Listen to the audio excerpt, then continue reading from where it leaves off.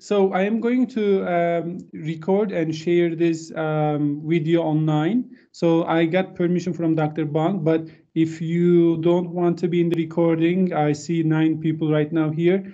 Please turn off your camera, and then you will not have any concern about sharing, having online, okay? Being online. Okay, thank you all for coming, and I understand very international, including a student from Egypt and Lebanon. So in addition to students from Turkey, so I'm glad to hear that I try to work with international students here. And China. So I have to remember, I haven't used Teams in a while. So to share my screen on Teams, can you see that now? Now we can see it, yes. Okay. So I gave a talk a month or so ago to people in Botswana who weren't there. they tried to come, but their bandwidth didn't allow them to. So I recorded them. So this talk is actually the first part of that recording that I sent you. So you've already seen this. So I'm going to apologize if you've watched the videos that I sent. You've already seen this first part, but maybe I can explain it in a different way and talk about it differently. If you haven't watched it, then you can benefit from it too, maybe. So the notes and the PowerPoint for this is at trainingshare.com under archived talks. Look at the left-hand side, it says archive talks. And by the way, today is going to be, when I get done with this, my 300th day running in a row. I've not cut my hair in 300 days, as you can tell. I've been running every day for 300 days, and I had not been to my office until last week. It was the first time in 9 months. So COVID is causing us to try out different things. And for me, if you're a Facebook friend of mine, you can read every day my Facebook blog posts on running every day and pictures of Indiana. I get posted. So in between writing books, I like to go jogging and listen to music when I run, or books or whatever. So I'm going to do part 1. So introducing the Education 2020 model. Now 2020 stands for 2020 vision. So your vision, your 2020 vision, right? Some people don't have good vision. They have less than 2020 vision, and they're steering off the road a little bit. But we'll try to create a pathway for learning in the 21st century. And that's part of the 2020 model. What I found are certain principles of what some people would call truths. There are some truths out there about what works and what doesn't work. And so we know that in terms of meaningfulness, authenticity, relevant learning is more powerful than teacher-centered instruction. There are certain truths. I'll get at 20 truths to learning. What I feel are, well, 19 of them. You can come up with number 20. I'll also talk about 20 roles of the instructor, and so we'll get at that. But I think what the world needs right now is a little love.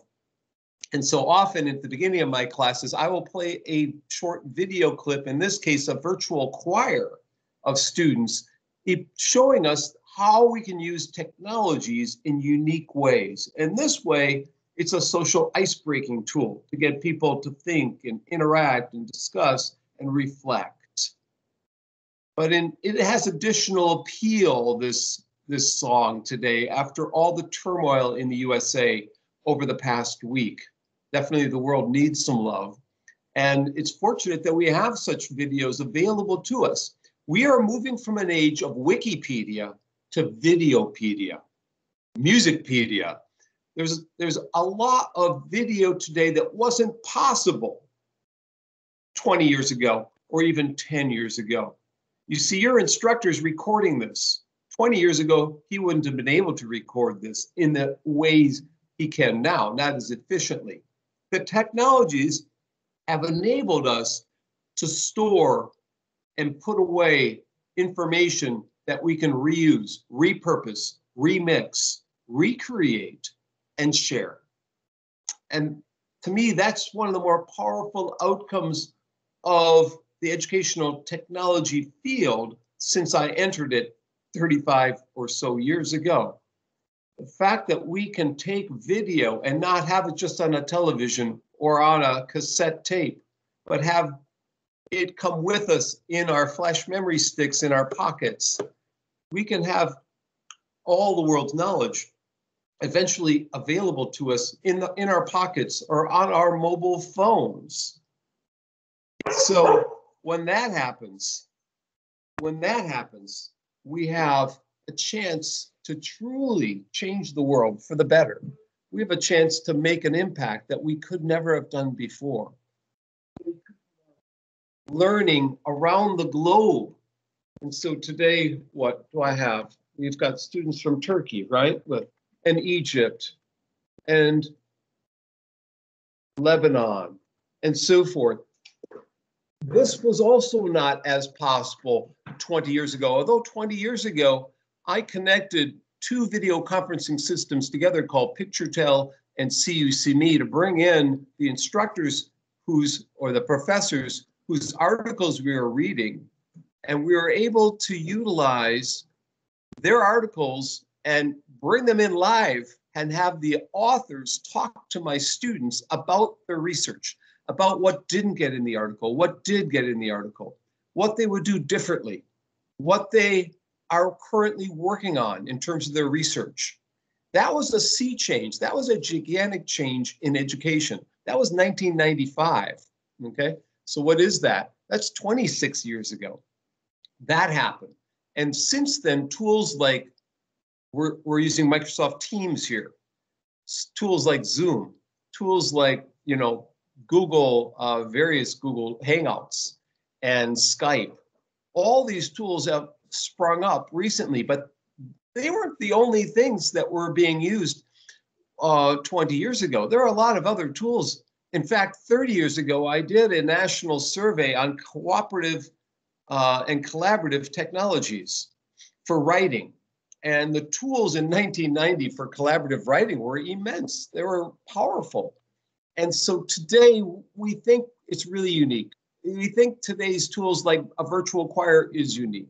A lot of this has been done for quite a while. We're just figuring it out how to use it in pedagogically sound and effective ways. And so today I'm amazed by what is possible. But I've been amazed for 3 decades. What we have to move beyond amazement to implementation, to sharing, to advocacy, to making a transformation in our instruction. We can no longer rely on incremental small changes. As we see in our respective places that we are from, whether it's Egypt or Lebanon or Turkey or the USA, there are immense problems that are being faced that are educational, cultural, social, political, and other societal. That education has a chance to, educational technology today has a chance to make a difference. Today, educational technology is making a difference. By the way, in the chat window, if you've ever been to North America, if you could type in the chat window, yes, you have, or no, you haven't, or you don't understand the language, okay. If you ever saw me speak before, put in the chat window if you saw me speak and how many times, but maybe you haven't, maybe you find me rather boring, okay. So we'll get to Education 2020 now and our vision for the future, because we need to think ahead today about the role of emerging technologies in education to help the underprivileged, the people left behind, to help the gifted and talented, all learners, to get them access to instruction, to resources, to content, to sharing. So we're in the midst of a disruptive age, because not only because of the waves of technologies coming at us in succession. We had Web 2.0 a decade ago, or about 15 years ago, it was called Web 2.0. And now we don't call it 3.0 or 4.0. We just have these massive waves coming at us over and over and over. And so I wrote an article, the preface to the ETR&D special issue, about the waves and with David Wiley, who's an expert in open education. And if I've not sent that to your instructor, I will send that after we're done. He'll have to remind me at the end of this. So write that down, Olgun. So we've got these waves coming at us that are causing teachers to be confused, frustrated, unsure of where they're going, and worried that they're not being trained well enough to utilize those technologies. At the same time, they're optimistic about the possibilities of those. And so we've got these waves, and we've got COVID. And COVID is forcing all the people who are previously concerned, trepid, nervous, frustrated, and some just saying, I will never use a technology in my class. I'll never go online. I'll never do blended. Those same people who are not doing blended or not doing fully online are being forced to teach in online environments.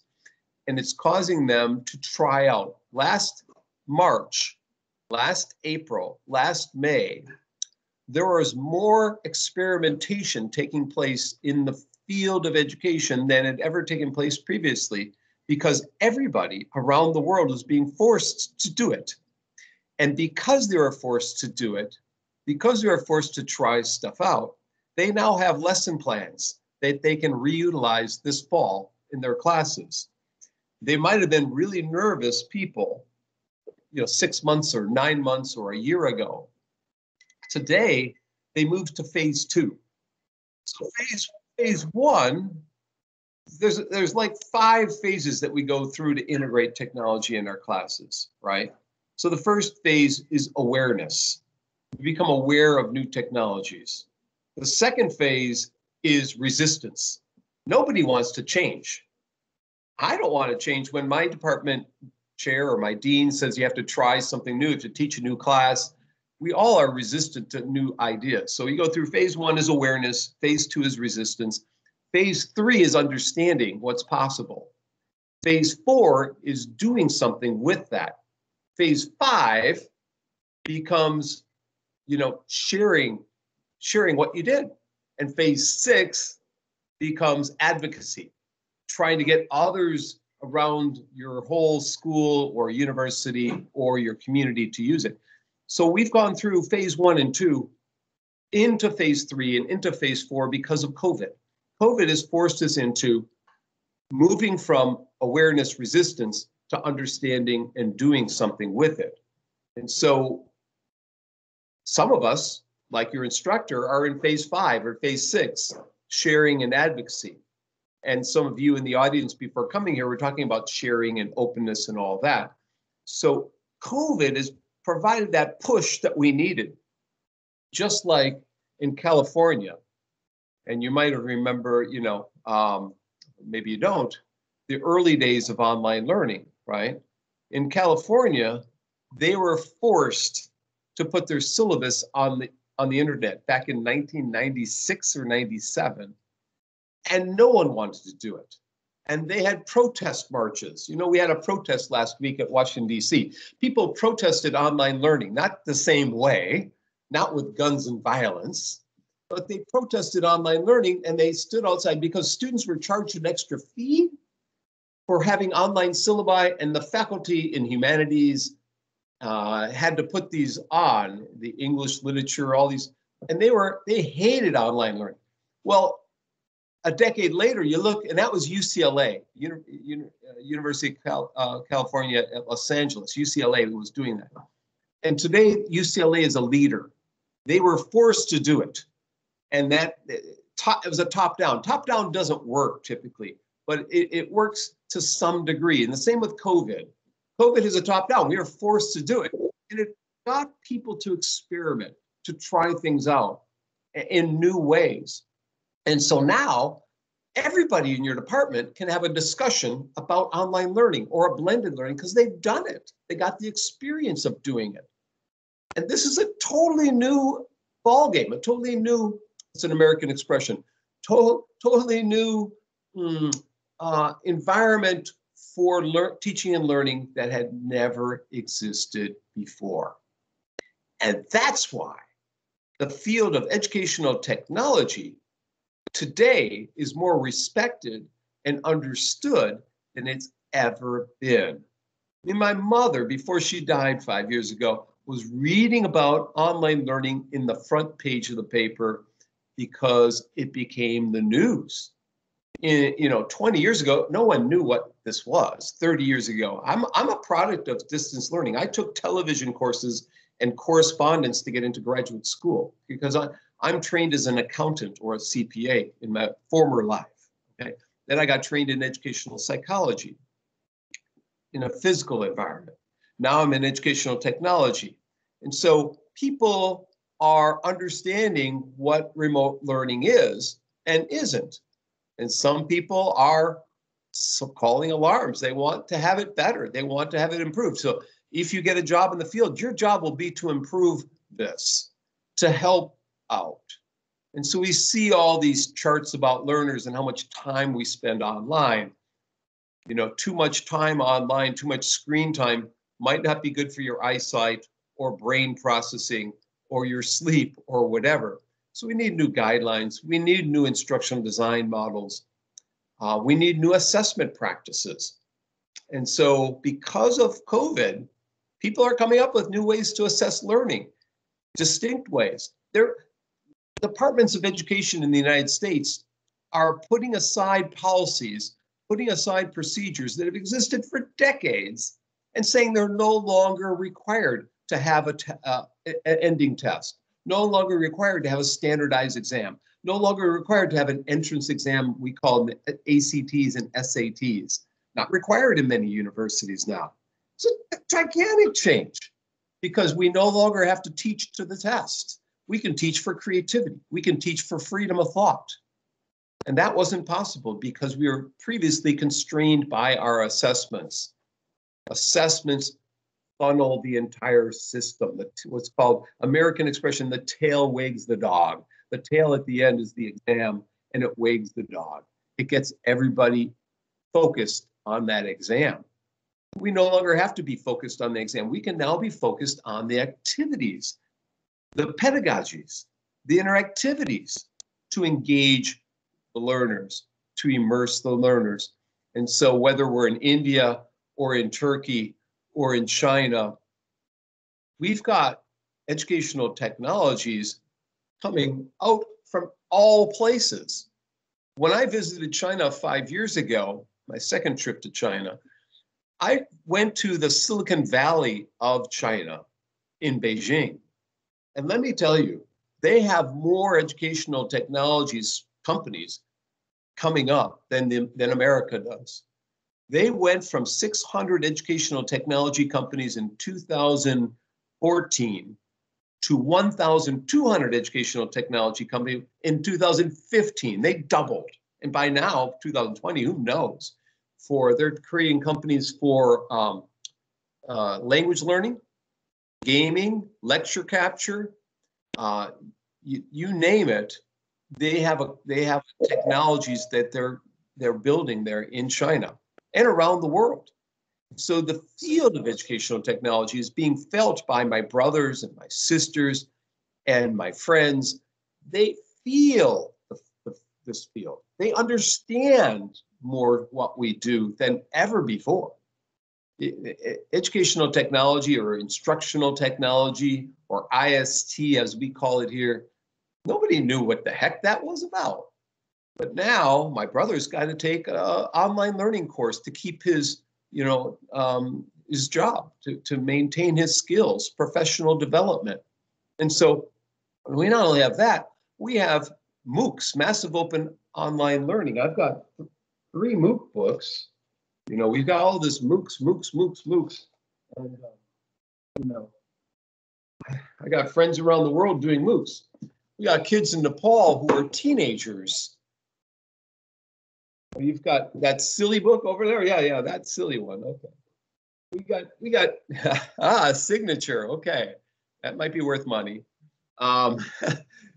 Kids in Nepal are teenagers, and they're not going to school right now because of COVID, and their parents are coming home at night thinking they're playing games online, and these teenage kids are not playing games online. They're taking classes in paleontology, in astrophysics, in Egyptian culture. They were talking about for our friends from Egypt there.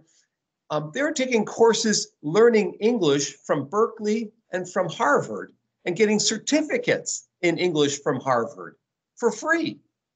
Yes, if teenagers, 14-year-olds, 13-year-olds, 15-year-olds can learn English for free and get a certificate from Harvard, so to better prepare them for college, the world is changing. The world is changing in front of our eyes today. This is a new ballgame. We have created in education the space and for possibilities to learn, the openness to learn, and to talk. I talked to these kids in Nepal. We have them as a guest in our class 2 months ago, and they're pretty smart, and they're very self-directed. So what's happening today is a movement towards self-directed online learning. And when I was taking courses, getting ready for graduate school, I was self-directing, taking correspondence courses and TD courses. I was self-directing my learning, right? Today, we've got probably 80 or 90% of learning is informal learning, self-directed learning in many ways. And so most learning is not like this. This is quasi-formal learning, right? Most learning today is informal learning from Wikipedia or TED Talks, some kind of YouTube video or whatever, the news you see. And so we can scale it up because the resources are there to scale it up all around the world. So there are some 258 million youth around the world are out of school. 617 million are in school, but not learning the basics. So how can we change that? Okay, 53% of children in low and middle income countries cannot read or understand a simple story. How can we change that? There's a huge and pressing need to change the educational focus. And we can't go back to Confucius' times of just respecting the instructor. There has to be more focus on the learner taking control of the learning process, but providing those resources as an instructor to guide that. So how do you get in between, kind of a halfway point towards what I call guided discovery learning? You don't want pure self-directed. You don't want just discovery learning. You want to have it be scaffolded or somehow guided in a way so the learners can have a chance to reflect on that learning, get some feedback on the learning, and so forth. And so I talked to Confucius. I was in Taiwan there. I was at the Confucius Institute, and I talked to him, about books. This is my handbook of blended learning. It can hold up my laptop. That's all this is good for, today we read digital books on our mobile devices, or I listen in my car, or in my iPod. So we can't go back to Confucius times, but we can learn from Confucius, some respect for the instructor and so forth, but we have to move ahead. Move ahead from 1990, when I did that national survey on collaborative technologies, to 2020, 2021 now. And today, anyone can learn anything from anyone else at any time. And so we can have a young girl or boy in the Philippines learning from a researcher in Antarctica. So I have in my World is Open book, my friend Cassandra Brooks, who was interacting with kids from Antarctica every night at 11 o'clock at night when they had internet on the boat. She's on a ship in Antarctica. She's talking to kids about her research place on the Antarctic toothfish. We had Cassandra on our television. I have a television show, our webcast show, a web show every Saturday night at 5:30 p.m. USD, Eastern time. not USD, Eastern Time, EST. I'm not sure if that might be midnight or 12:30 in Turkey. Or 7 hours different, Olgun? What's that? 8 hours. 8 hours. Sorry, it's 1:30 in the morning. Yes. But they're all saved and archived. This week we have a penguin researcher who's a friend of mine. Before you join, we talk about the Silver Lining for Learning website. So great. So take a look at Silver Lining. We've done 42 shows. Or maybe this is the 42nd one coming up. Maybe that's it. Yeah. So every week, pretty much every week on Saturdays at 5:30 USD. Sometimes we go in the morning, which would be easier for you all. But today we can all learn from people around the world, can influence us. Older people in nursing homes, centenarians over 100 years old, are living in Chicago, mentoring kids in Brazil about English. So we have many programs being created today to have international collaboration, international mentoring and exchanges. That's phenomenal. So I'm going to talk a bit about my Education 2020 model. I want to make sure I'm probably talking too much. How much time do we have left? So we have time. So depending on your, we scheduled it for 1 hour. So we can finish at 1:10, but as long as you want to continue, would love to listen to you. But depend. So if they're not falling asleep yet, well, we'll see. So I've got this model I'm calling Education 2020, but I didn't finish the book, so it's a secret. And can you hear the audio? Probably. You could hear it. Okay. Not right now, but that's okay. Was it short? I didn't hear. It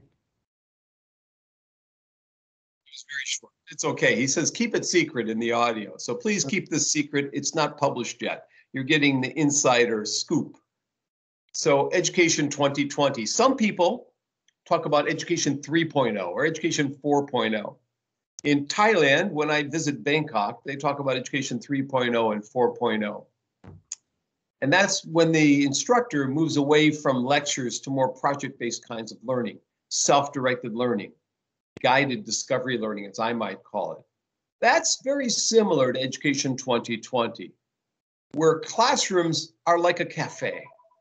Classrooms are a place where people have a chance to interact, engage, discuss, clarify in new ways.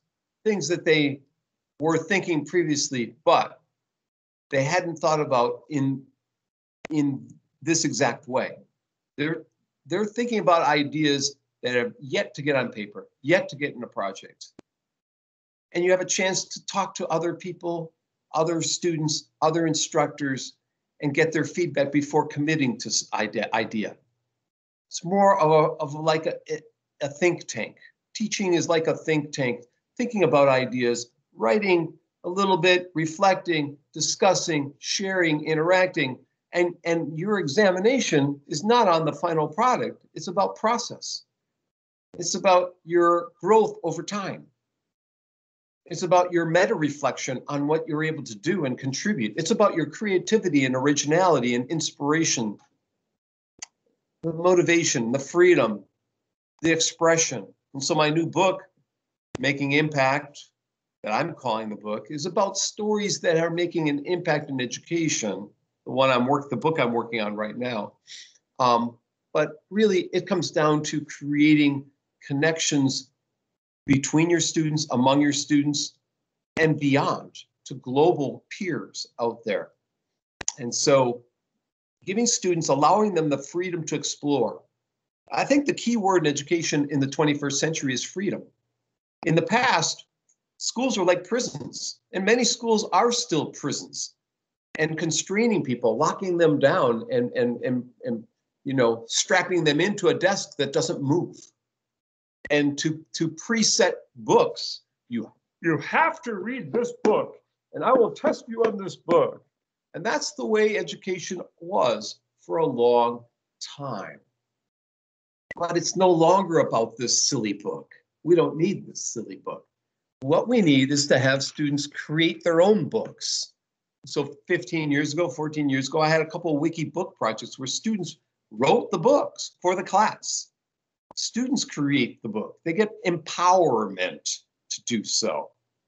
And so we move away from the teacher as a judge, teacher as a credit manager, teacher just sitting and monitoring and watching over everything the student does, to being a teacher that facilitates, co-moderates, co-learns.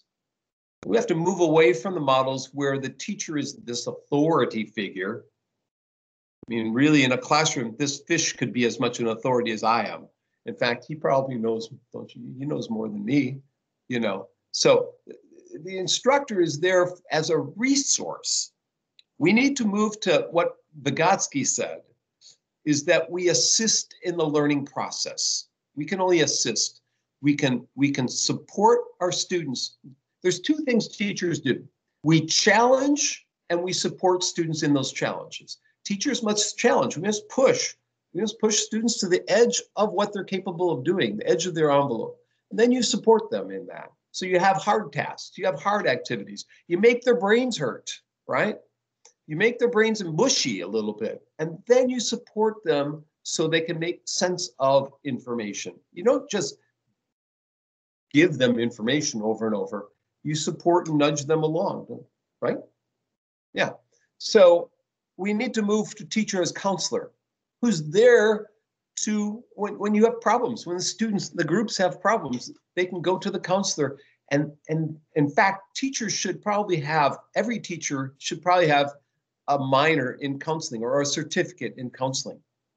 Probably the most important teaching skill is to be able to counsel students, because there's so many resources today and so many social emotional problems in schools, especially with COVID today. I mean, the emotional state of students and teachers and administrators, everybody's going bonkers crazy, right?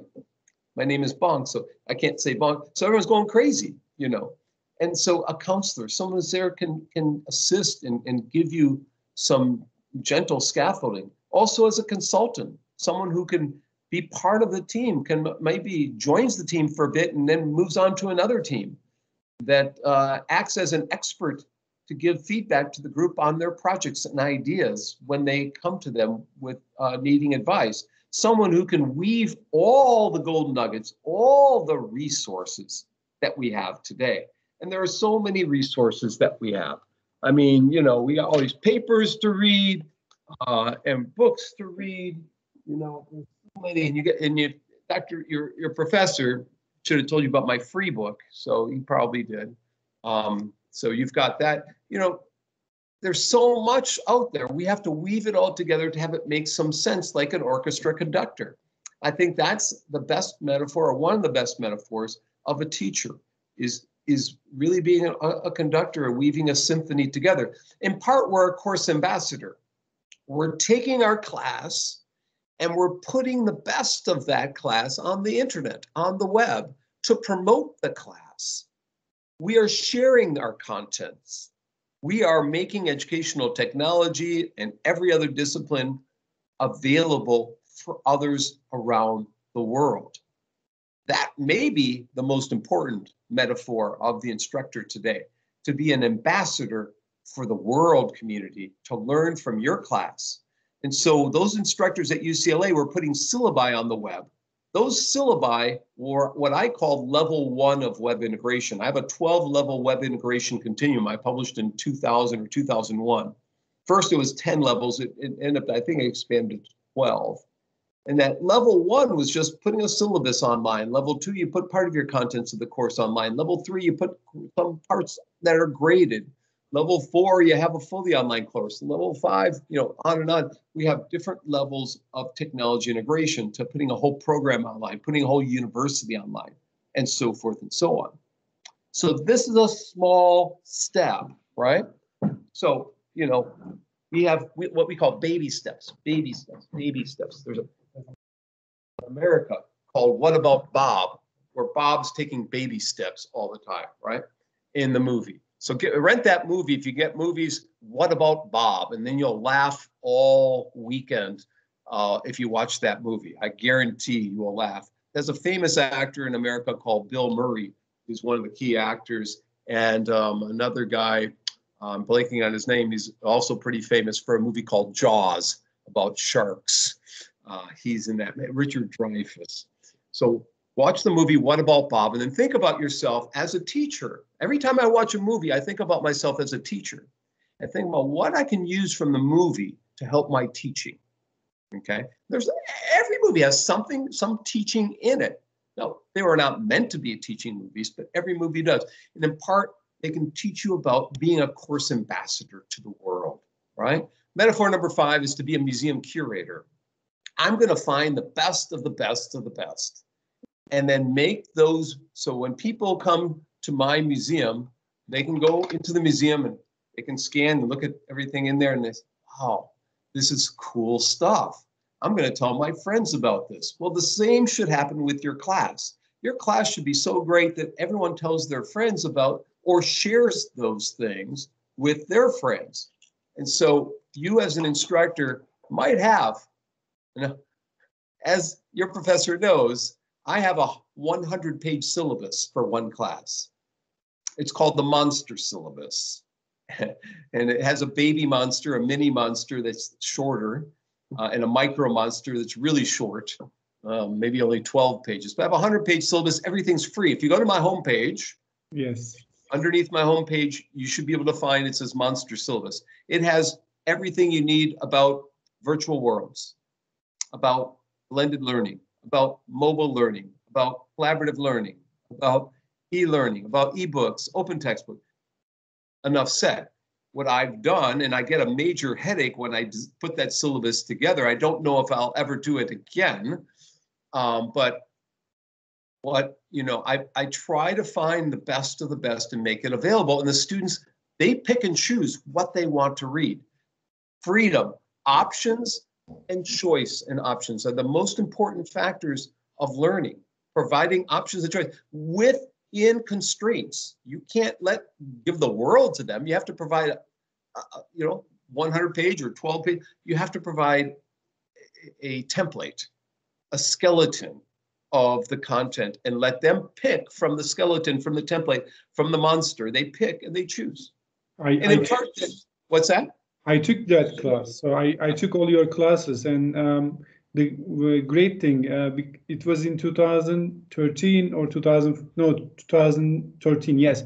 So I was in your class, and some students were creating videos, some students were creating websites, some students are creating like a comics and everything. So it was great to have those options that you feel as a student more comfortable, because you do what you want, you do what you like, and while you are learning, you enjoy. That's great to have those choices. Yeah, so, and you still have a brain after taking my class. So, and, it's a lot to, at first. So I've had students walk into the class saying it's too much. And, especially teachers. And they walk out of the class saying it's not enough. They want more. So that's the way the courses should be designed. They should be a little scary at the front end. You should give them some advices and some examples so they're not so scared. And at the end, they have something to walk away with and reuse. And so in part, a teacher is a concierge in a hotel, providing guidelines and guidance as to what they might see that day, what they might visit, what they might use. We are all concierges in some way when we give advice to our students, when we talk to them and say, today's a rainy day out there. You might want to go inside to museums. Well, the same is true of your content. The content changes all the time. What's relevant in the field of educational technology is constantly changing. I just got out of a dissertation proposal on what's called a Bitmoji classrooms, which is very popular today in America. The topics change, and so you have to be a good concierge to get students moving into different directions and thinking about different things. Pull out different maps. Those maps are guides for your students. You are our camping trip guide. When I used to teach, when I started in Indiana, I'd start my class telling my students, I'm a camping trip guide. I'm going to take you on an expedition. You get off the bus at different places and explore the countryside. And then you get back on the bus and we go to another landmark and you can explore that for a bit and get back on the bus and so forth. In fact, all classes should be set up like a camping trip. Every week should be a different destination to take your students to. And, you know, this gentleman in Nepal, I didn't meet him. I have two authors in my MOOCs book are from Nepal. And if you'd like to read their chapter, What's Happening in Nepal, it's fascinating. I'll send you that. Remind me, Olgun. In part, we're farmers. You know, a couple of my Turkish students took a picture of themselves on a tractor. Well, one of my Turkish students she took a picture of herself on a tractor in Turkey. And I said, "You're a farmer?" You know, she says, "No, I just was. I think her father is partly a farmer or something." I didn't know farming was farming big in Turkey? Yes, one of the biggest economies in farming. Okay, I didn't realize. More so in Western Turkey or Eastern Turkey? All over. So Turkey is pretty good in farming. Different parts, different products. Okay. So in part, we are farmers as instructors. We are cultivating, you know, plants. We're trying to get people to grow to the edges of what the new heights we're trying to get them to grow, providing that fertilization through our contents, through our instruction, through our interactions with them. And so there are 20 roles of the instructor that I'm going to talk about in my new book, Education, my book I'll write someday, Education 2020. I got 3 chapters done. But, you know, we all are in part a cook, in part a consultant, a colleague, a caregiver, a collaborator, you know, a change catalyst. We're all these things. The web, the internet, makes it more apparent. The instruction was always hard, was always interesting, was always creative. Today, with the internet, it's extremely hard to teach, as people are finding out in the COVID age. But it's also extremely interesting in a way to be creative and original and unique that was never possible before. And so we have to start thinking about the multiple roles of the instructor and how we can provide professional development so that instructors have a chance to push students to new heights, to learn in different ways, and to connect to people around the world so they have students who are in other countries who are their peers, just like this class is. You have students from other countries. That should be the norm. That will be the norm. I think in the future, when little kids go to school, they will walk into the school and press a button on the wall to select their peers for that day, the students that they will learn with. They will press a button to pick their teacher for the day from the Philippines or from Singapore or from Turkey or wherever. We will have this endless possibilities to learn. So the world really is open for learning. And that's why in 2009, I wrote this book. It came out again in 2011, a new version. So we have these possibilities in front of us. We have to start taking advantage of it because it's no longer a theory. It is now possible. It is now realistic. It is now actually required that we think about all the content resources that we can provide to teachers, to students, I mean, for the future. And so now let me stop for a second. Go ahead, Olgun. Can I make a confession? Yeah. You interviewed me for the PhD program. So you remember that? And Yeah, before that, I knew that you are going to ask me questions, and I read your World is Open book before the interview. So and then you asked me a question, and then I gave an answer, and you said, "Did you read my book?" And I said, "No, I didn't read it, but yeah, I know it." So, but yes, I know I need to make that confession. I read your book before the interview. So. Yeah, you know, I've heard that from students in China. It was translated to Chinese. Yes. It actually sold more copies in China. But I remember interviewing you, and I think I wrote in the notes, he read my World is Open book. We should accept him. I think I did actually write that down. So then I made a good choice. Yeah, they didn't assign you as my advisee, but okay. So the second one, by the way, let me stop for a second. Any of your students have a question for me? I'm sure they will. Should we? How long do you think the presentation will take? Well, part two can take 5 minutes or it can take a long time. So let me pause for one question. Does anyone have a question they want to ask? Okay, let me look at the participants. So if anyone has a question, you can raise hand. Whoever raise first, then we'll get the chance. I'm looking at the participants now.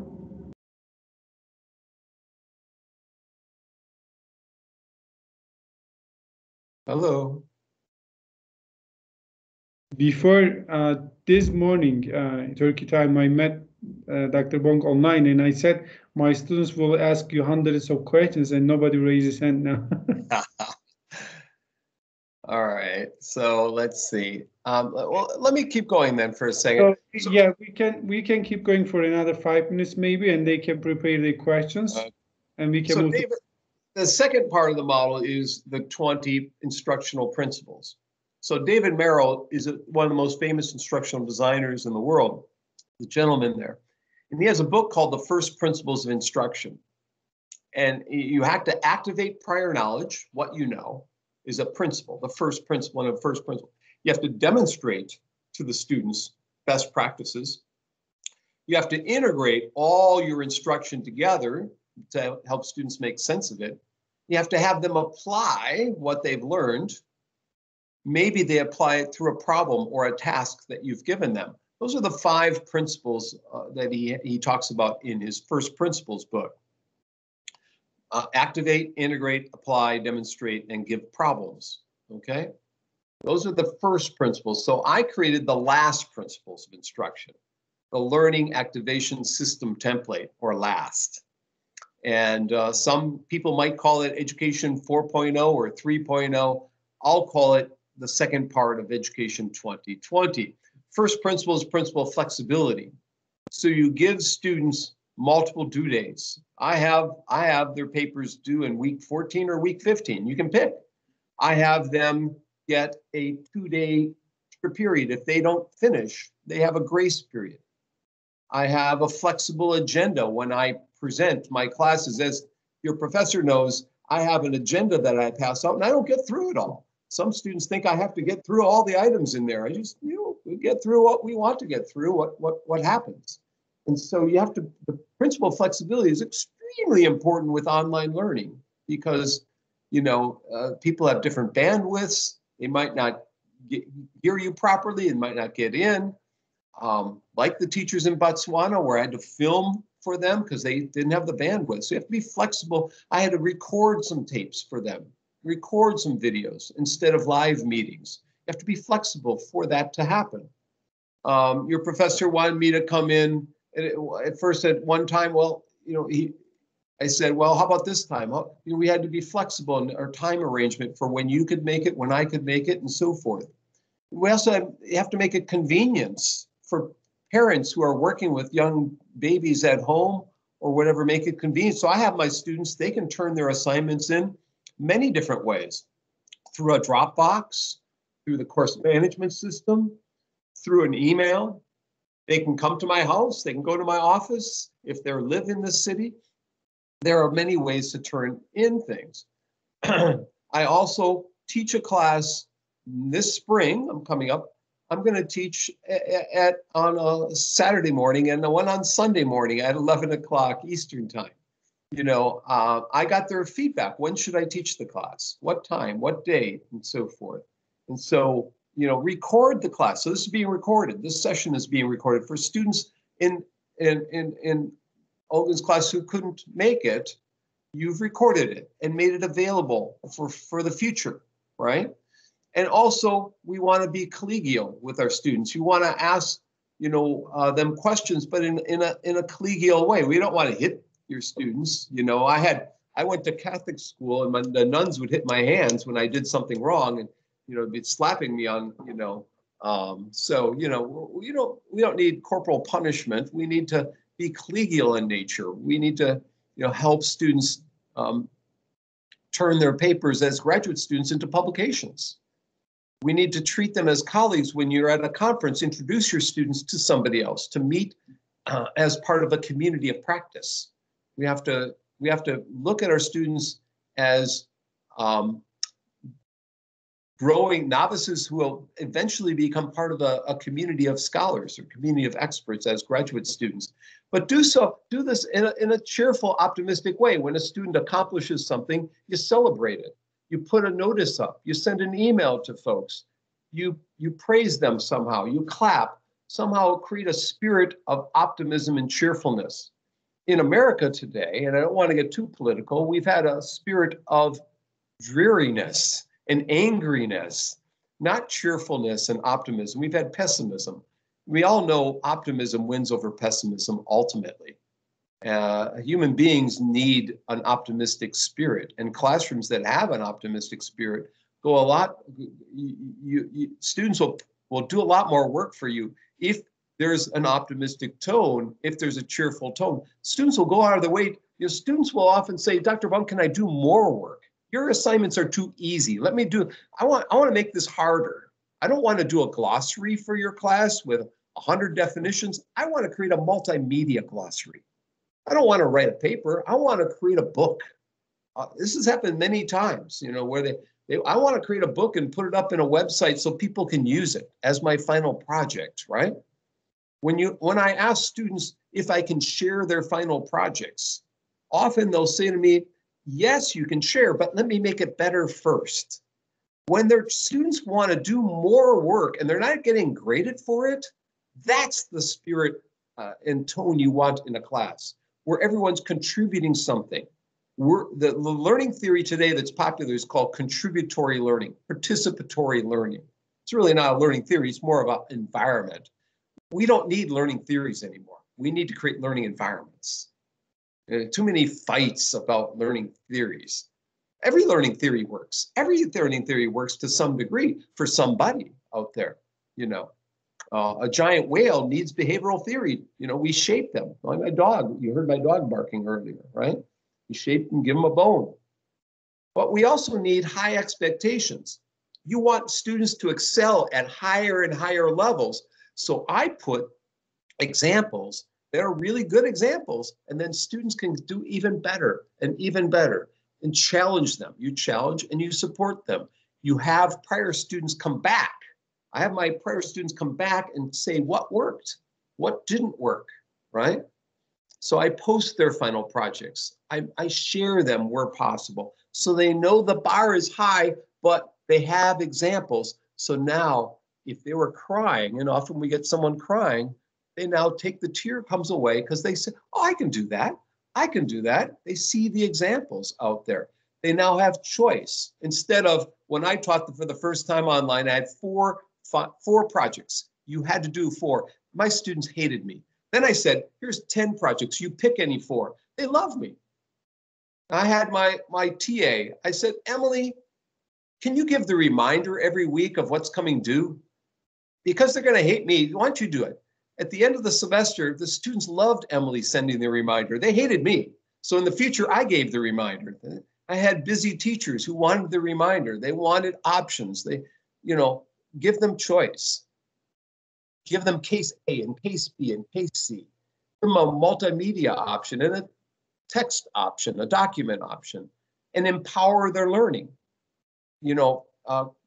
Create the syllabus with your students. I have a friend in Canada, in Toronto. He put his syllabus in a wiki and told his students to change it, to change the class syllabus. He empowered them, okay? Give students some empowerment in what final projects they want to do. I like project-based learning. I'm not so big on problem-based, but I've tried problem-based learning. It's important, but project-based.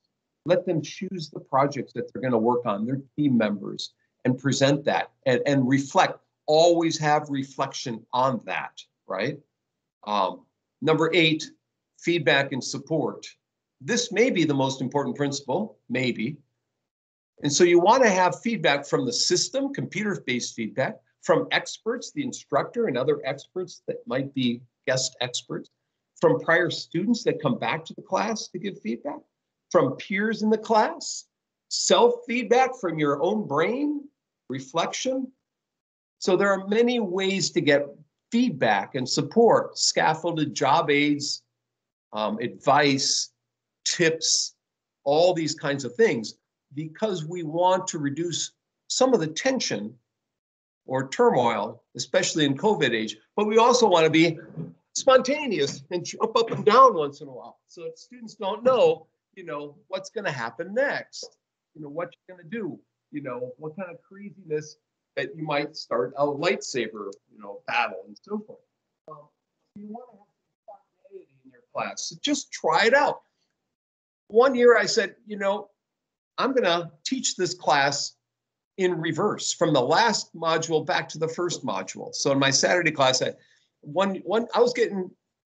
was kind of boring and stale. And after teaching it for so long, I said, I'll do it from starting with the ending and go back to the beginning. So that's how I teach the Saturday class now on instructional strategies. And it's worked out. Just try stuff out, try things out, combine ideas, find, right? And if you get a new idea, see, in my pocket, these are all slips of notes of ideas in my pocket. So when I get an idea, I write it down and I try it out. I save the ideas in all sorts of spaces and places. And that way, you don't lose them. I mean, no one remembers everything they thought of. You gotta record it, talk to others about your ideas, get their feedback on ideas. Spontaneity is not necessarily always totally spontaneous. There's a plan behind it. You eventually get to that spontaneity. There's also the organizational principle. So we got chaos here in spontaneity, and then you got organization, having an agenda, a syllabus, a plan, and arranging it. So people feel, oh, thank God, Dr. Bonk is organized. See, if you're organized and you have a plan, then you can have this. You see, if you don't have this, you can't have this. You need both. You need divergence and convergence. So my dissertation, my master's thesis, were about life is a divergent, convergent process. We have to start with divergent, with ideas and springing out. To be a creative person, you have to have multiple ideas and you have to brainstorm and just come up with, and then eventually combine those ideas, focus in a bit and organize them somehow. As your professor knows, he took my class and talked about creativity, critical thinking, and collaboration. But so we got the organization. We've got the plan. I've got guest speakers in my classes. I've written to all. They're coming. These guest speakers are coming from around the world, and I've written to them last night and organized in Zoom when they're going to come in, what time, and everything. They're all set up. So you have to organize that, but then we can be spontaneous and we share what we've done. The principle of sharing, as one of your students talked about as we started, being a scholar today, being an educator today, is probably more sharing than ever before. In the past, teachers didn't share. They were siloed. No one observed their classrooms. Today, the job of the teacher is to share. The job of everyone is to share what we're doing. You can't. I used to be an accountant where nobody shared anything, right? It's kind of weird to be in education today and not in accounting and being the sharing. Well, part of the reason I changed jobs is to be able to share with people around the world.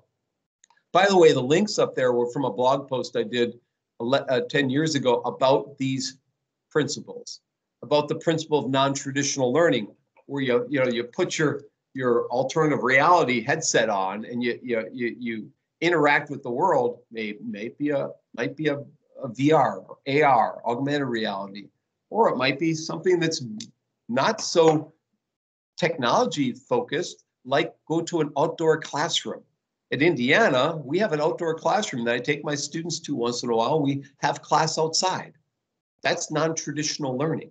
Learning through e-learning today is maybe no longer non-traditional, but it was for a long time.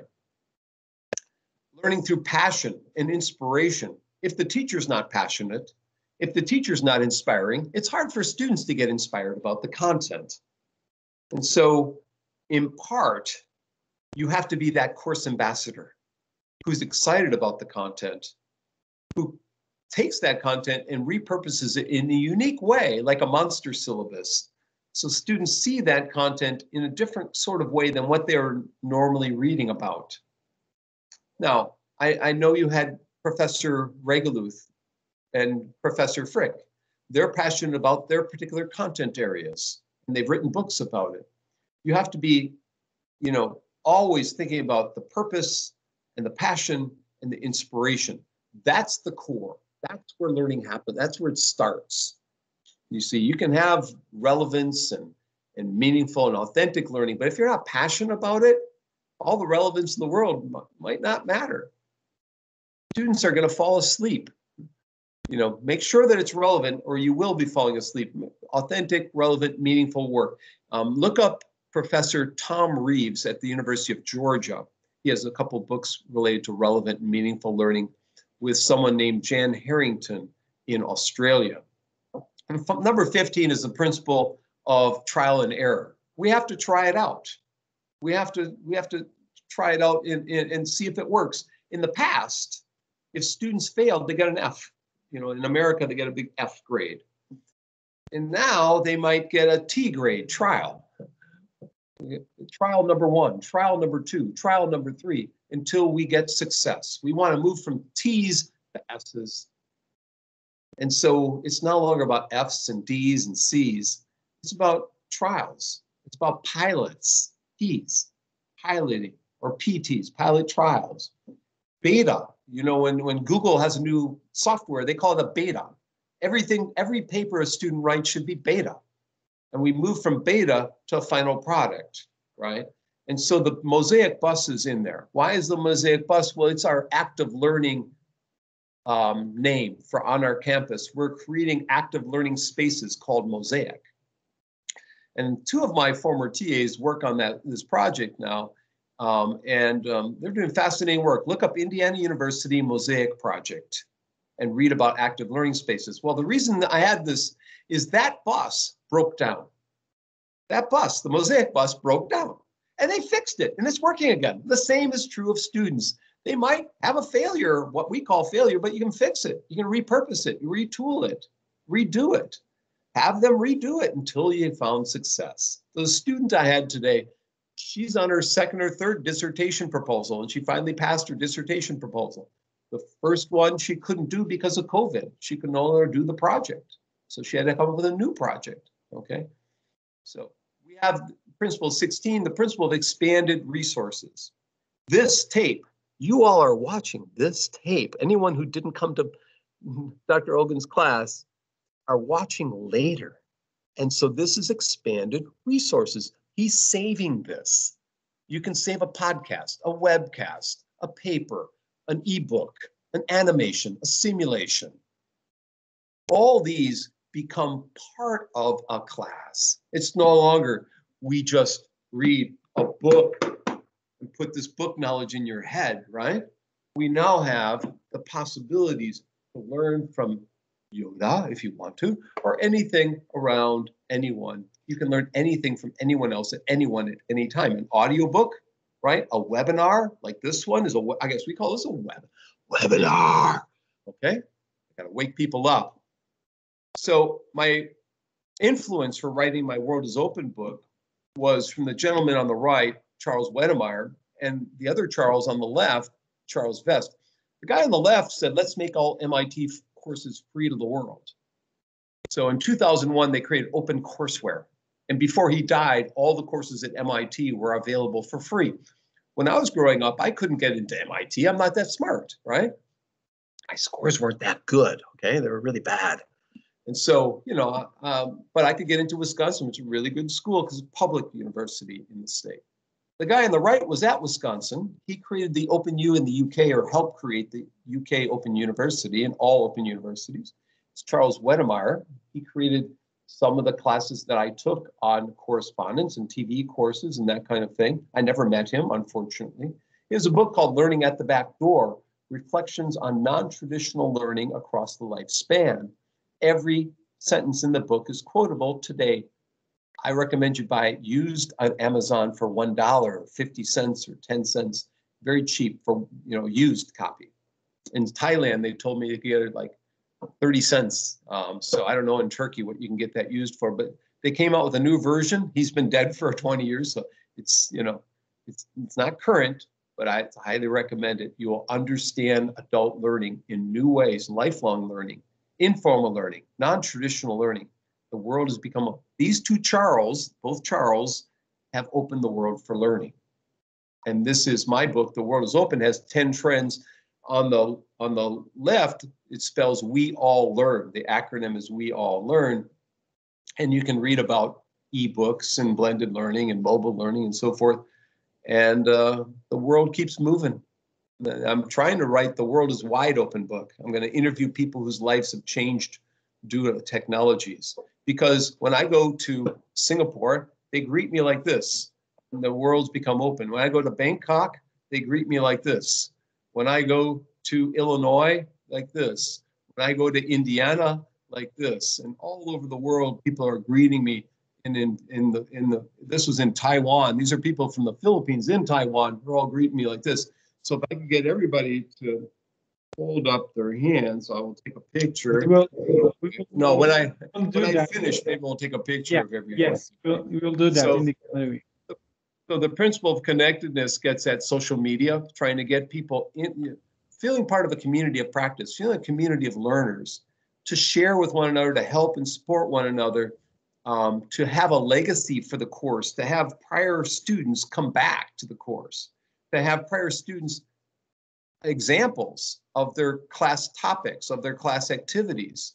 You create some bonding with one another, to maybe share a job opening with one another, to share some free resources with one another, to have an apprenticeship with your students, that you have one person who's advising another, an instructor mentoring, coaching, scaffolding the learners through reflection, through explanations, through clarifications, through articulation, through coaching.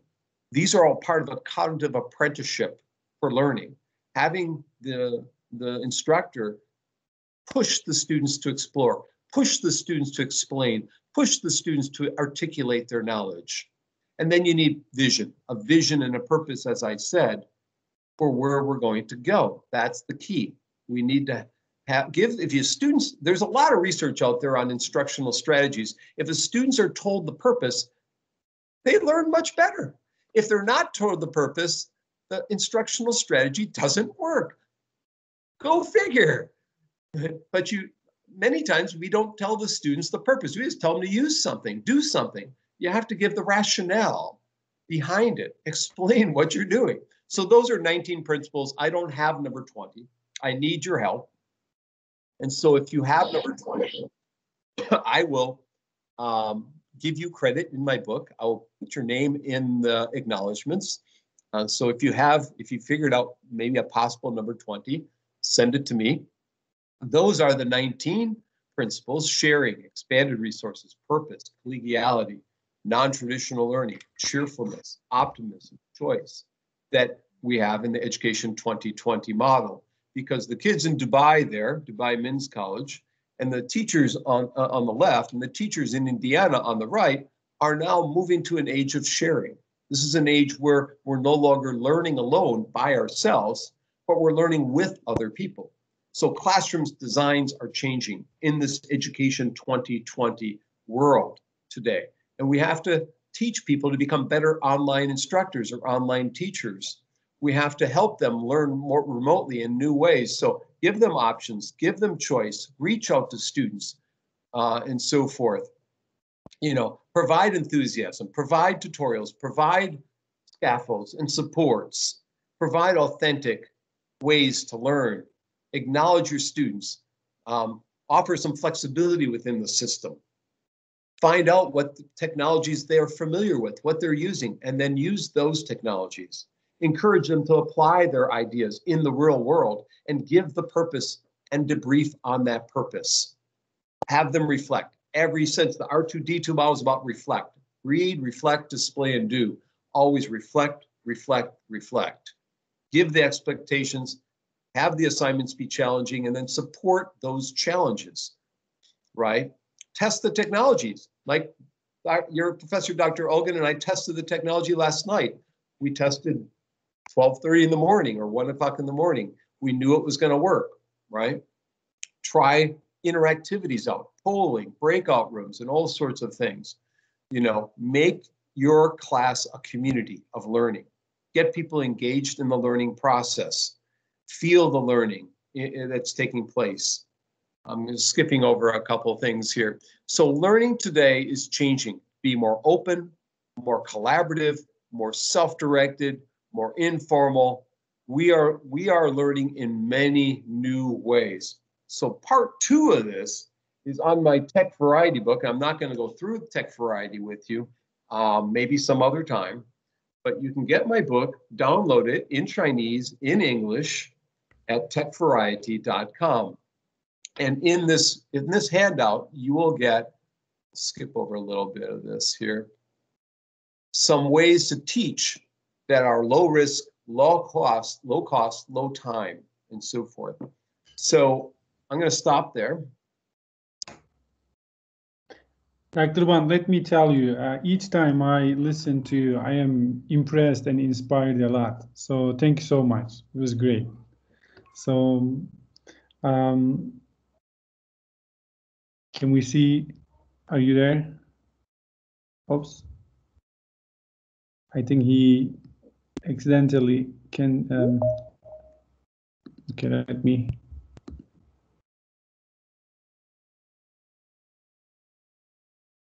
Click the end meeting. I think I hit the wrong button. Okay, yes, now you're back. Yes, I was saying that each time I listen to you, I am impressed and inspired a lot. Thank you so much. It was great. So that's why we listen to you for 8 hours nonstop, and it was great all the time. So I was checking online, and I want to share something very quick, and I will give students a chance to ask. I sent a link in the chat, but I'm gonna share my screen and show everyone very quick. So this is a blog. Can you see it? Was that your final project? Yes. One of the projects in your class 2010. Yeah. So so I chose to write a blog about different types of technologies, Web 2.0 technologies, so networks of personalized learning, podcasting, webcasting, course casting, interactive and collaborative learning, mobile, wireless, ubiquitous learning, blogging, reality learning, massive gaming. So this is one of the projects. So these are weekly blog posts that you asked us, gave options to write. And still, I am getting emails from people and then asking for like more ideas. They are sharing comments about my blog from 2010. So yes, this is, and I have examples, all of them in my resume that I created in your classes. Yeah, you have participatory learning there, which I talked about. So we can start with Önder.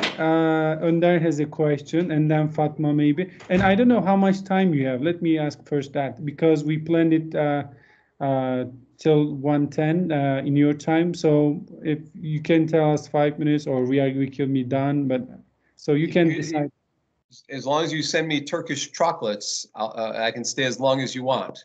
Promise. Okay. And I am from Malatya. I currently live in Malatya, where all the apricots are sent to Turkey, dried, sun-dried apricots, organic ones. I'm going to send you a big box of organic, natural apricots from Turkey. Sounds good. So, you know, what this shows, and I'm moving back to that blog that I haven't used that in a couple of years. So I'm going to try that this semester again. Okay, great. So maybe you can tell my students how much it worked. That'd be good. Sure, love to. I would love to. Send me the link. I will. Let's start with Önder. Thank you. We deeply appreciate your time, Dr. Bonk. It was a phenomenal session, to be honest. I'd like to ask something about the future of the education. Some of the interviews that you had in Indiana University, I think the program name called Great Conversations. You mentioned that in that video, learners will interact with more virtual assistants and instructors in the future. So how would you describe the impacts of interaction between machine and the learner in the future? And where would you place the virtual reality assisted learning regarding this? Well, you've asked 3 or 4 questions there, but Sorry. in terms of percent, I think that perhaps by the end of the decade, at least a quarter of our interactions educationally will be with a virtual assistant, if you had to create a percent about it, because there are so many types of virtual assistants. I've got 3 in my house. One of my students who's dissertating now sent me one for Christmas for holiday because she wants to pass her dissertation. No, so I have Alexa and I have 2 Google Homes now, and so I can. Hey Google, what's the temperature? Yeah, you probably. She's. I have. Talking at me now, so she's telling me she can send me more information if I want it. Anyways, in the classroom, in our classrooms, so people have been reshaping classrooms due to COVID to enable people to come to some classrooms with social distancing, with Zoom technologies and so forth. Within 10 years, there'll be a robot in most classrooms to serve as a partner on teams for the logic side of things. So the robot might be different kinds of entities or products that are sitting next to us or embedded next to us somehow, but there'll be some type of robots that will be almost like the assistant instructor. Some of them will be virtual in nature. In fact, Georgia Tech, the studies done at Georgia Tech shows that students can't tell the difference between a virtual robot, a virtual assistant, and the physical one, the real TA. They couldn't tell the difference between them. So, and I had a few folks. There's one guy one professor at Turkey. His name is Bozkurt. His last name is Bozkurt, Bozkurt.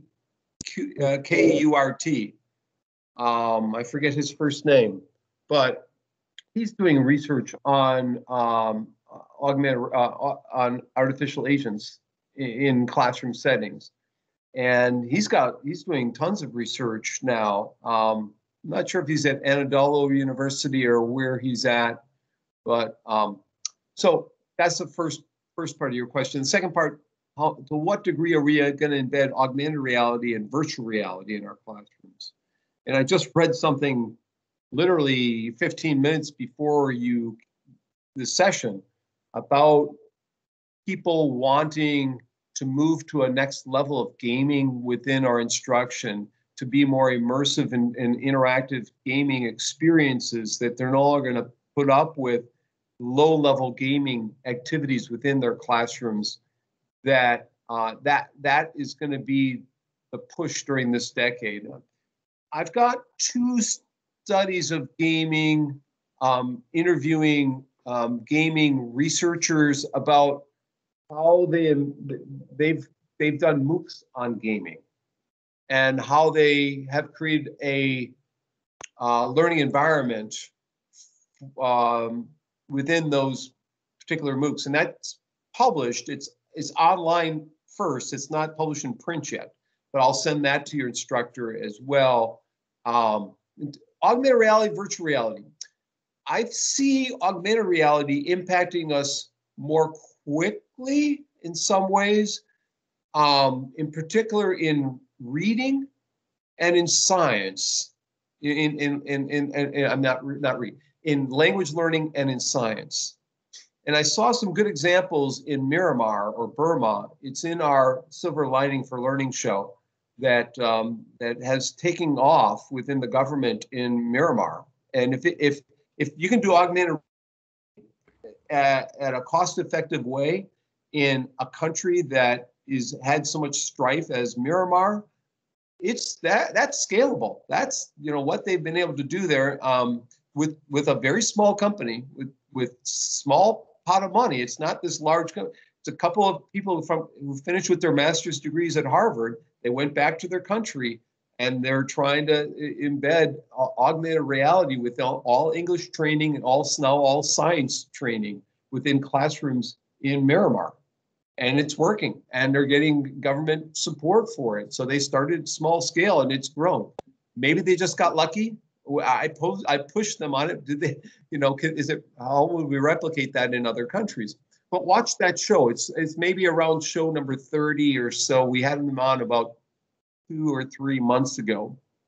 So, the problem of AR and VR, it's like ebooks. For decades, we heard this is the year of the ebook. And we'd hear this over and over and over again. And it wasn't until 2009 when My World is Open book came out and it's trend number 1. All of a sudden in 2009, ebooks became a real thing that people used. Because, why? Bandwidth issue, because they could do it, storage capacity on our mobile devices, the iPad, tablet computers happened. So tablet computers, whether it's a Kindle from Amazon or the tablet from Apple, or iPad from Apple or whatever. So we had the technologies, we had the space or storage capacity, and we had some understanding about the type of print embedded that was readable, the tools. So I was on a company for a while as a consultant that guillotine books, that cut the bindings off of books and put the books through an optical reader.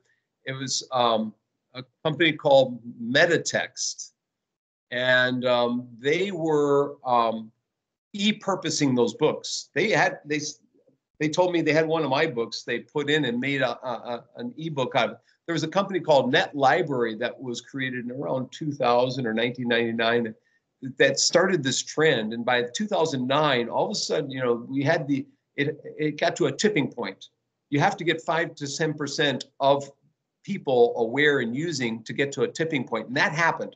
It hasn't happened in AR and VR yet. We've not gotten to a tipping point of 5 or 10% of instructors utilizing AR and VR or understanding how to use AR and VR or content being made available for AR and VR. So when are we going to get to the tipping point? It's going to be discipline specific. I think in medical field, it will happen quicker. In business field, it will happen quicker. So certain disciplines, public health, it has to happen quicker. We've seen COVID and all this other, so anything related to healthcare and business will happen quicker than in the legal profession, for instance, or in sociology, for instance. In disciplines where there's a professional disciplines with a lot of resources and organizations that can commit to that and provide the resources for it and the training for it. The training has to happen too. So while we see interesting examples, many of the examples of heart rate is from the medical field to show that. Also in music, music's been a leader in virtual reality. So the field of music, the field of business, to some just because business has the money, but the field of medicine and the field of music are 2 areas. If you want to explore augmented reality, if you want to explore virtual reality, those are where I'd go, and public health. If you want to explore augmented reality, I would say the science areas and literature, language learning would be 2 areas to look at. So again, it might be discipline specific, and it might pop up in certain countries more quickly than others because of government initiatives, like in Miramar, of all places. So, it's hard for us to pin that down, whereas ebooks or open textbooks was a global phenomenon. It happened across the world simultaneously.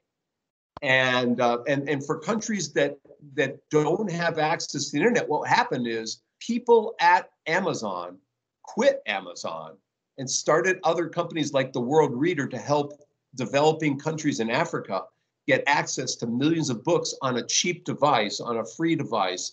So there are some people who are helping create similar technologies for people that don't have the bandwidth, that don't have the infrastructure, to create new types of technologies. My friends in India have created what's called a MOOC kit to help people, farmers in Africa, grow different plants and crops off having a MOOC, a class on their mobile devices without a lot of videos. They're creating the contents that are adaptable to the people and what they have access to. So again, to answer your question, it really depends on, in part, on people that are there creating some insight and the creativity, the infrastructure that exists in the country, and the government initiatives. There's no one answer. I'm not sure if that helps, but looking out 10 years, are we going to be at 10%? Are we going to be at, I think in 10 years, we will be for both AR and VR for many disciplines, not all though. Thank you. Thank you. We have maybe one. Can you hear me? Fatih has a question. Oh, before Fatma raised hand. Again, so Fatma, and then maybe last Fatih. So because we already are over time. So Fatma is always asking Dr. Bonk difficult questions. She's our questioner. So like questioning all the time. I love students asking questions. That I need to say. But yes, Fatma. But I'm gonna ask a basic one. But before that, thank you, Dr. Bonk. It was really interesting, and I'm really happy, and I know I'm lucky that we have a live conversation with you. I've been like last week watching your videos, so I feel like I know you, but it is different when it's live, you know. So thank you for being with us today. You paired with my videos, okay. Thank you for watching, okay. By the way, I watched this part 1, and yet I found this presentation really, really interesting. I was about to say entertaining, but anyway. So, and I read your articles, some of them, of course, and I got the free book, so thank you for that. But honestly speaking, they don't do you justice. Your videos are really amazing. Your sense of humor is shown here. It shines in the videos. So, and I think it's a common thing between great educators, having a great sense of humor. I'm good at laughing, but not really at making jokes, so I will learn. And yeah, my question is a kind of a basic one. You said something about the most important component when it comes to instructing, or especially online learning, is planning the course. So I want to know, who is the best to do this planning? Is it the instructor who's going to give the course, the teacher himself or herself, or is it better if a specialist do this, like an instructional designer or so? But in our cases, most of the time, the organization, the administrations are the people who are planning the course, especially in public sectors. Teachers don't have your lightsabers. We don't have some kind of like ultimate power, ultimate control. So we can't really plan and do, for example, your R2D2 or 2020. They're so beautiful. They're so applicable. But when I think in public places, I can't do this because people are keeping their eyes on our work, and we can't fail or try new things as easy as we want. And that's part of the problem. And I'm sorry, I'm gonna ask a little question, but it is related. It's about how to, if teachers are the answer of this question, and I really hope that is the answer, I want to know how to motivate teachers, because most of them don't want to step out of their comfort zone. I struggle a lot with my colleagues because of that. They don't want to do extra work. So that pandemic forced them. Yeah, it forced them somehow, but they're not passionate. They're not really. I need to know how, rather than motivating the students, I want to know how to motivate teachers to do some transforming ideas, the same as you suggested in Education 2020 or TEC-VARIETY or R2D2. Oh, so yeah. Did I ask a lot of questions? I'm sorry if so. Okay, well, you sound like a person who's reflecting on education and your role in it at the same time. So I applaud you for doing that. You're expanding yourself beyond what's required. I can see that in your questions. Before I answer your last question, which I have an answer for, I want to go back to your opening comments in that every professor, every instructor, when they're teaching, is constantly reflecting on their approach to teaching, or they should be, or they're not worth being your instructor. They should be constantly thinking about it. And every instructor, wherever they are in the world, is instructing at least partly based on expectations of others. And that's unfortunate. I myself have changed my instructional approach over time to adapt to what society expects me and anticipates that I should be. And my creativity, and sometimes has been stripped away by the expectations of my colleagues and the administrators and greater society. Oftentimes I was invited to Dubai or to Riyadh, and I've gotten an email saying, we want to bring you there because you're funny. And I will tell them, I'm not funny anymore. I used to be funny, but now I'm serious. And they tell me, we're not going to bring you then. We don't want to hear. And partly it's true. I've changed. I used to be really kind of fun. I've changed to be more balanced. And so over time, I found my balance between the humor and the seriousness. And that's, so you need to have a bit of both. You can't be a total comedian in a classroom. At least I couldn't be, but I'd like to try. I find a balance between the collegialness, being a counselor, being a orchestra, all those things, all balanced together. And the humor is it has to be part of your spirit. It has to be part of your entity, and it has to flow. It can't be forced. It's part of who you are.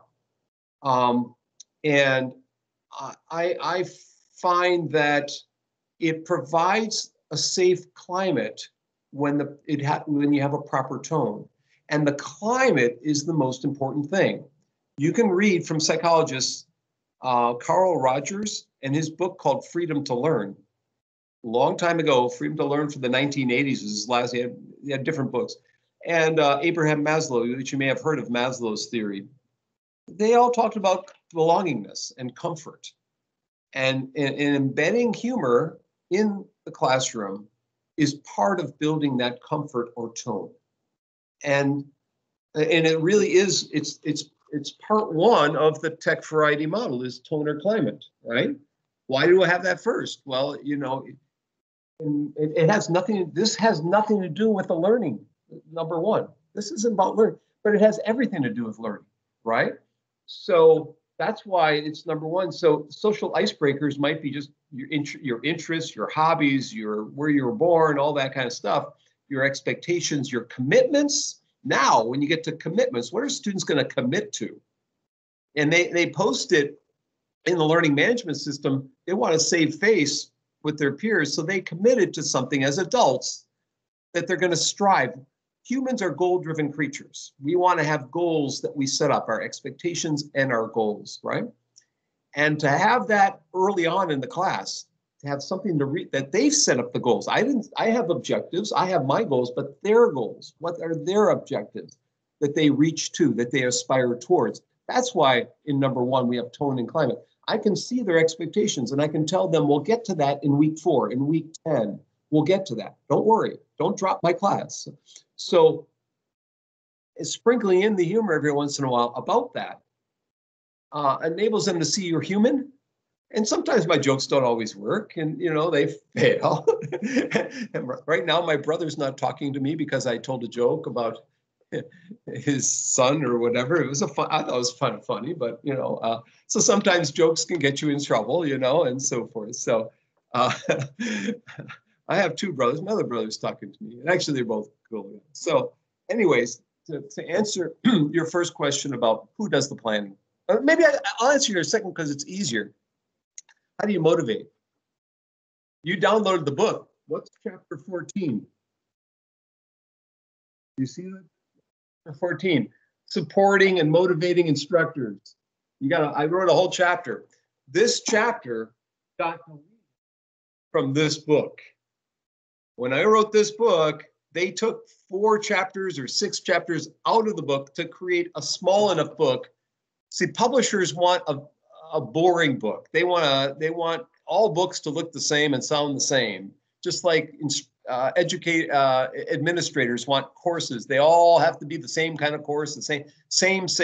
We have to have everything the same. Well, so I got mad at my publisher. They changed my title. They deleted 4 chapters. So then I said, I'll publish this book on my own. So that's why this is free, because I got mad at the publisher. And I put that chapter back in on how to motivate instructors. It's in there. There's 10 ways how to motivate instructors. And, you have to create systemic change, systemic. So you have to celebrate. If you want them to integrate technology in their classrooms, you have to celebrate it. You have to make it aware. You have to make it prominent. You have to display it, how they're using technologies. You have to have posters on it around your whole building showing them. When I created a learning center for kids at risk, for young teenagers at risk in West Virginia, in an inner city, the governor of the state flew his helicopter up. They flew him up to dance with the kids on the street. They had all a celebration. The news came, but they took a picture of the kids with him I created the computer lab. You have to have something tangible that they can see you take a picture of. So take a picture of, you can't take a picture of thought, but you can take a picture of kids writing at a computer screen and smiling, whatever. So put those pictures up on display. So number 1. Number 2, create a mentoring program where experienced people, it might be young people, are mentoring the adults. So you have to have, some kind of mentoring or training program embedded in. You have to have events like a technology day or week, events where people showcase what they have done. That's 3 of the ideas. There's 10 in that chapter. I don't want to give away. I want you to read the chapter. So I've also written an article recently published on motivating MOOC instructors. How do we motivate them? 2 articles, actually. What are ways they're motivated to teach these giant classes? And I'll send those. What are the professional development of those instructors? Because my students have created a database of 3,000 MOOC instructors. We're tapping into that for a series of studies on the instructional design challenges, motivation, engagement, all that. That doesn't address your question. This chapter directly addresses your question. So that's the question about planning. Here's the story in the US, what happens. Instructors in universities and colleges have control, for the most part, of the planning for their courses. The younger the age, often the less control, especially high school, secondary teachers, and maybe first-year college teachers, because they can script things. But that's not necessarily the case. In most places, even the first-year college students, the instructor has total say on how they're going to teach that class. Okay, that's why we're evaluated on teaching that class. However, there's another set of entities that's sprung up over the past couple of decades, the for-profit private universities in the US, not the typical private university, not the Duke University, the famous ones, or Stanford, those are fine. I'm talking about the private or corporate, those with corporate control over them. They standardize typically what the instruction is. So you have to be careful in the US about the places that you go to, because some places will be standardization, and some places will be what we deem more higher quality content and delivery, where the instructor has creative license over what she does or he does. So it's a mixed answer. There's no one answer, but and by the way, in many high schools, it's changing so the instructor has more control than they had previously. This COVID age has created an opportunity for instructors to have more control, to express more, and the students to have more freedom. I think this COVID age has many good things will come from it. Many good things will come from it because of the understanding and awareness of the possibilities for creative expression that we hadn't seen previously. The fact that, I didn't finish earlier, they tried it in the spring. They now have the lesson plans to try in the fall. The reason they didn't do it in the past, they didn't have the lesson plans. COVID forced them to create lesson plans and activities and tasks and problem activity and projects that they never tried before. And now they've tried them. They've dipped their toe in the water. Now they're going to try it again. I eat a cookie. I'm not really sure. I got a box of cookies over here. And, so one of my students from China, her mother baked me some Chinese fortune cookies, but they're bigger than normal Chinese fortune cookies. Very good. You reminded me the candies you brought to the class every Saturday. I'll send these what's left. And make these cookies. Yeah, Dr. Bonk was coming with candies every Saturday to the class. So, you've got one. Okay. So you know my weakness. You can send me some in the mail.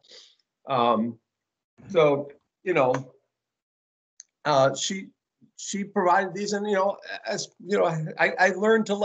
I tried them out. It was the first time I tried this Chinese cookie. It looks like an American kind of cookie. It looks, it's kind of dry, but it's good. I like dry cookies. We got a dark cookie now. I can keep eating. So I'll save you a couple. So I don't know if I answered all your questions, but to some degree, I fully agree with you. Teachers need control, but there still has to be discussion about how you're teaching a class so others can learn from you, right? And it can be extended and replicated, and the administrators can find out what you're doing, sharing with them, so they're not controlling you so much. What you have to do to change the system is you have to create small successes, and as you create those small successes, you share them with other people. So department meetings, you might show what you're doing with technology at a department meeting so they can learn from you and use it in theirs. So we have Fatih had a question, I thought. So, Thank you so Dr. much. I don't know your time schedule. Fatih, I know. So let me tell you, this is maybe the only seminar that people didn't leave after 1 hour. So they're still listening to you, and it's 10 p.m. here. So I know you. So if you don't have time, or if you are busy, or I don't know, Fatih can send you a video, and then you can maybe send a response back, and I can share it with the students. Go ahead, Fatih, ask your question. And okay. Then last question, Fatih. Okay, thank you so much. I'm really sorry, but just a little question, and I really need your advice. So thank you so much for your valuable time, and I really appreciate it. And I loved your green glasses. I had to tell this, sorry. So I would like to add one question related to the one with my friend Önder, because we too are working on a project about virtual reality, and we are basically focusing on how to use the virtual reality games to create a massively online learning atmosphere for the students. And I just wanted to ask, how can we use R2D2 model inside our game? And shortly, we will develop a game where you can put on your glasses and boom, you're in a virtual school atmosphere with like robot teachers and classmates and other living objects. And the player will be able to ask questions to the robot teacher, and that machine will give answer back to him, and even peers will talk with him, and there will be some quests that he should complete in order to accomplish some achievements and level up and stuff. And after we read your article about R2D2, we were discussing with my friend Önder, like, we can use this model in our game. So, but what to do now? How can we use it? How can we adjust? How can we adapt this model inside of our game? So we really need your advice on this issue here. Yeah, well, it would be a long answer, so I'll just, we can talk offline on email after this. But I'll just say you're already doing it. When you're answered, you're already listing all 4 steps: the reflection and the actual doing. Yeah. Maybe you weren't doing the visualization side, but you're doing most of the parts. You're on the way to success that way. The article I wrote on gaming, I will send you that. Okay. So you can. There are 10 things that were being done in gaming settings to try and build engaging, massive open online classes. So I think that might be more helpful for you. Yeah. I want to have. We have a Gamza in my department and a Merve. Can they say hello? Can I hear their voices so I know who they are? Sure. Say hello, everyone. We have some guests from. Hello. Hello. Hi, sir. Hello, sir. Thank you very much. And is Hello, sir. Do we have someone from China? Hello. in here? Yes. Hello. Shuyun. Yes, we have Jansu from Jansu, China, but Turkish we call name. her as Jansu. You know, in the United States, we have American names. When you come to Turkey from China, you have Turkish names. So, Jansu. Well, as I said earlier, we have that book is available in Chinese. So, you know, if you want to download it in either one, it's available. The Beijing Normal translated it, and the Open U of China has it available in print. So, if you're South China Normal translated 2 of my books, The World is Open and my MOOCs book, and East China Normal sells it in Shanghai. So if you're Chinese and you're looking for them, there are 3 of my books in Chinese. So. And maybe we should create a team and translate your new book to Turkish. That'd be nice. The new MOOCs book, or maybe the easy one would be the next book, though. The storybook will be easy to translate. But why not? So we can start a new classroom project, and because they're pretty good. There's a chapter from Turkey in this most recent book. So, Persat is. So he has a chapter. Kürşat, he was with us last week in my Turkish class. Kürşat Çaltay, yes. Right there, yeah. From Middle East Technical University. So right. With 2 of his colleagues in there. So nice. Great. I will say hello to him from you. So Dr. Bonk, we have a small surprise. I mentioned you before, and a small memory for you. Let me show. And then we'll have a nice photo together. Me. And we have a kitty cat, I see. Yes. Give me 1 second. So this is a small memory from all of us, if it shows. TEMA is a Turkish non-profit organization that is getting donation from people and